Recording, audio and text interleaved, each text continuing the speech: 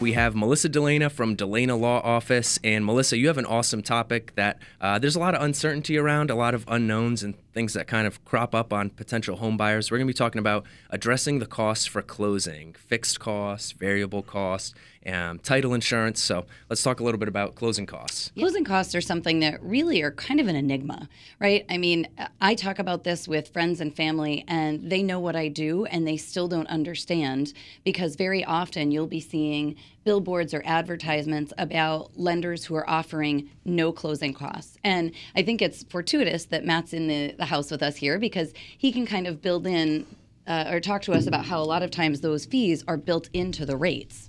Yeah, it's amazing how there's so many guidelines and rules about predatory lending and false marketing, and then you hear things like this, and for me it's just like, no, there's definitely closing costs. Like, don't be naive. Not free.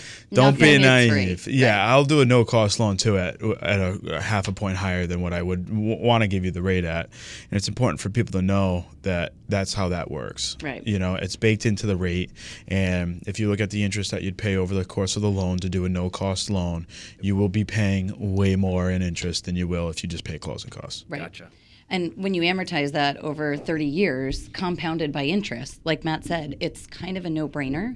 I understand that there's lots of occasions where folks are wanting to be as competitive from pricing as they can, but you're better off paying fair closing costs and getting a competitive interest rate so that you're not going to be paying more long-term for the loan. Right. And Matt, I think it's really important for consumers to be aware that if you are going to be shopping for mortgage, you're doing it at the time of the pre-approval process. You really can't wait until you're under contract for a property to then start shopping for your mortgage, because at that point, this is a breakneck pace, right? We have to get through the transaction, and we usually have 30 to 45 days max. So for you to start searching for which lender is going to offer you the most competitive rate and closing cost package, you've kind of missed the boat. So you really need to be doing that. And as Matt said, just because it's not being advertised doesn't mean you can't inquire about whether or not there are no closing cost rates available for that particular lender. So certainly from a title cost perspective, a borrower is going to be responsible for a title search.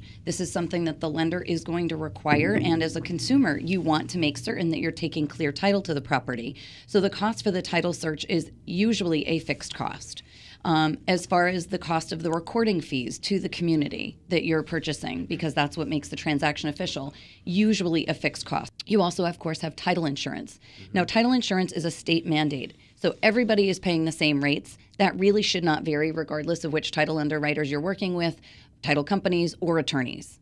Nice. And so is that pretty much the brunt of it for closing costs, or some other ones? There's certainly also the establishment of escrows, prepaying your homeowner's insurance, right, Absolutely. John? You want those checks? Yep. We need to get the property insured. So that's a variable cost depending on a lot of factors, as I'm sure you can speak to. Absolutely, as we've done many times on the show. But 100 different things could impact the rate of your homeowner's insurance. Right. So taxes have to be another one too, right? Absolutely. Yep. So real estate taxes, generally we know what the real estate tax amounts are. That's typically advertised in MLS. It's also available through the city or your attorney.